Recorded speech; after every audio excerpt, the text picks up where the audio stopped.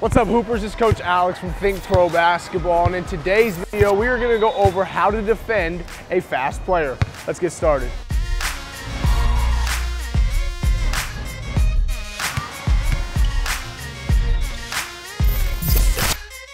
All right, guys, well, like I said, we are going to go over a few ways that can help you defend a faster player. Now, when I say a faster player, it doesn't necessarily mean shorter, right? A faster player can be tall as well, but we want to be able to focus on the things that's going to allow us to defend them efficiently. All right, so the first thing, when you're playing against a fast player, one that's faster than you, you don't want to be uptight on them, right? So if Buddy has the ball, I'm just going to put the ball here for now. We're going to say it's in Buddy's hands. But I don't want to be guarding Buddy where I'm this close to him, right? Because this gives him the advantage. He can use his speed to get around me, to get by me, and to get to the basket or to make a play for somebody else. But if I give him the appropriate distance, which may be arm's length, which could be a little further depending upon what your speed is, that's going to give us an advantage. It's also going to allow us to beat him to different spots on the court, right? Because if I'm up this close, like I said, he can use a jab step and then just get by me. But if I'm giving arm's distance, or maybe even a little more, now I've given myself enough room where I can still contest his shot, right? And now if he does dribble, I can get one direction or the other with just one simple slide, right? If I need to retreat, it's backwards instead of having to turn and run. Because if I'm up here in this position and he beats me, now I have to get out of my stance, turn my back, and run to try to cut him off. But with distance and space, all I have to do is simply drop my foot to cover that space rather than turn my back and try to run with that player. All right, so the first thing, we have to be able to give the appropriate distance, the appropriate space from the offensive player, okay? So if I'm thinking that I can, guard Buddy arm's length, then I want to be about this distance where I'm in reach to contest, but I've given enough space to recover if he does try to beat me off the dribble. If I need a little more space, I don't want to go too far off where I'm here, now I can't contest a jump shot. I would probably want to be here, so once I see him rise up to shoot, I can contest late. But now I've given myself enough space. If he dribbles left, I have to just simply slide this way. If he dribbles to his right, I slide this way. I've given myself enough space and room to recover off of anything that he does as an offensive player.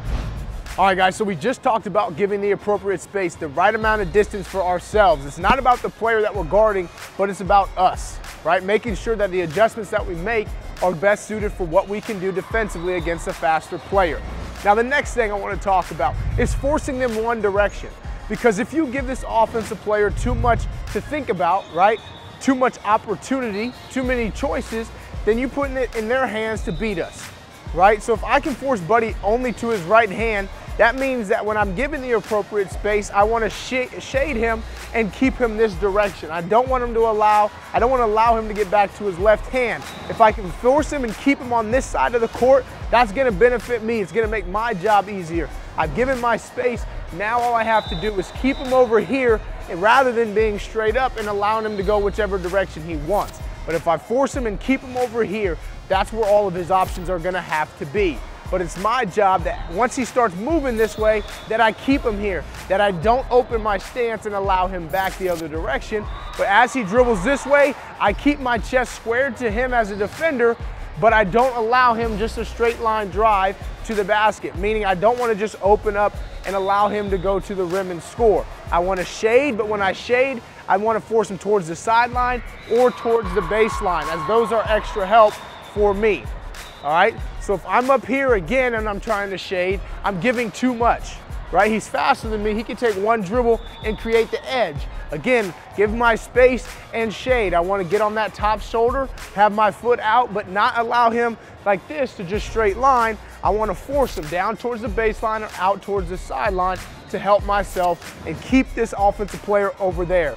Again, would you rather give this player all the court to work with or just 1/3 of the court? That's going to help you and your teammates defending this fast player. Think about it. Keep him on one side of the court and force him one direction.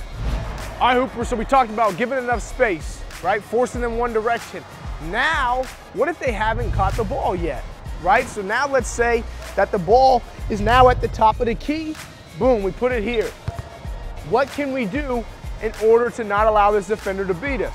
How about we deny them the basketball, make it hard for them to catch, So maybe if they do catch the basketball, they're way out there above the three-point line, where now they're not even in scoring position, right? So if we make it hard for them, we're in denial, we can still see the ball, but we're seeing our defender especially, because we want to focus on not allowing them to get an easy catch.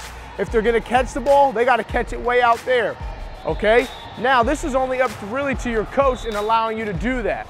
Maybe you go to your coach, hey coach, this player is faster than I am. Can I try to prevent him from catching the ball? Can I make his catches harder? Can I push him out further so it's easier for me and the team to, to guard this type of player, right? So if you pressure, right now, this is the time where you want to get close.